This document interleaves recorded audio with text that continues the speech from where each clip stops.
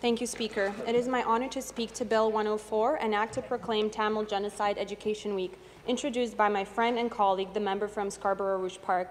Thank you for sharing your very moving and heartbreaking testimonial with us. I know that wasn't easy to do. To grow up in Canada means to grow up in a country that embraces diversity and welcomes all cultures and ethnicities.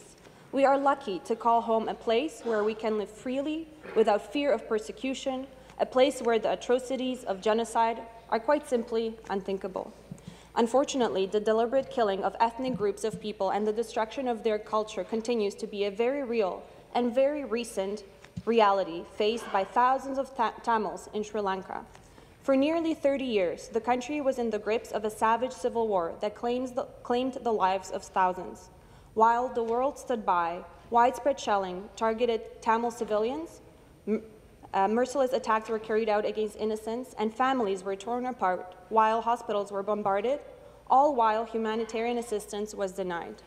What I just described was the daily reality in Sri Lanka just 10 years ago, an island nation in the Indian Ocean that endured 3 decades of a brutal civil war that took more than 100,000 lives. It seems unimaginable that such a massacre could have been unfolding for so long, just halfway across the world. Yet this is exactly what happened.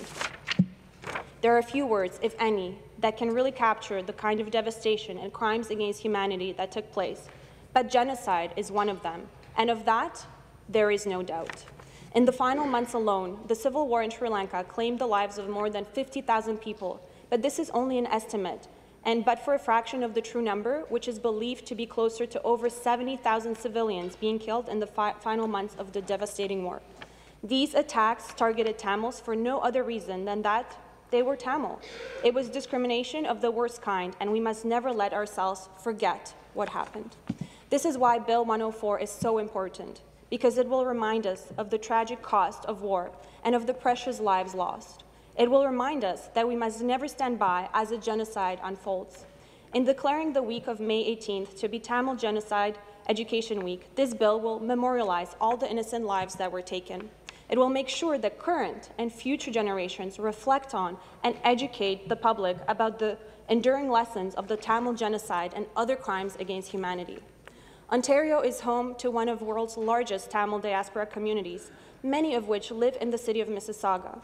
I've heard from many of my Mississauga Centre constituents that they support the recognition of this historically significant event, which has recently impacted an entire nation. We must never allow the horrors of war and the failings of humanity to be forgotten with the passage of time. We must respect and honor the casualties of this atrocity by working together for a better future, a better Ontario, a better Canada, and a better humanity. Thank you, Madam Speaker.